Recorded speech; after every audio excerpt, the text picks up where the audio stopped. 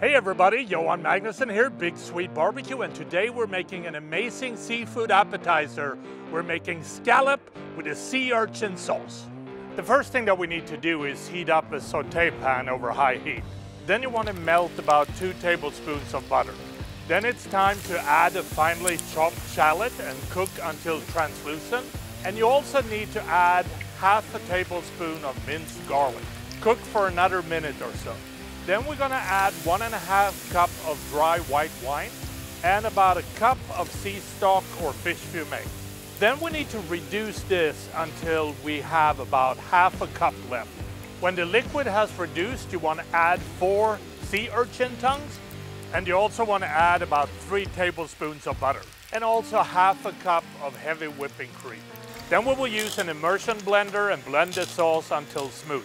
Then you want to set this aside. Now it's time to saute some finely chopped bacon slices over high heat, and when they're crispy, remove them from the pan. You want to keep the bacon fat in the pan though. Now it's time to sear the scallops in the bacon fat for a couple of minutes. Make sure that you don't overcook them, and when they're ready, remove them from the pan. Now it's time to put together the dish, and the first thing that we're going to do is pour some coarse sea salt onto a serving plate.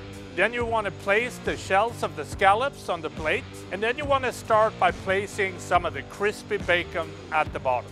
Next we're going to place 1 scallop in each shell on top of the bacon, and then we're going to pour some of the sea urchin sauce on the side.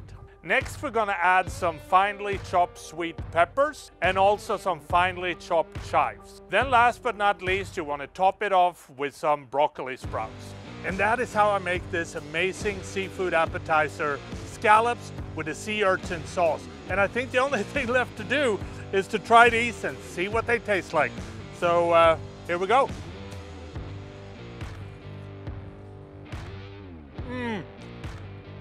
Oh, that is so good. I hope you try this at home.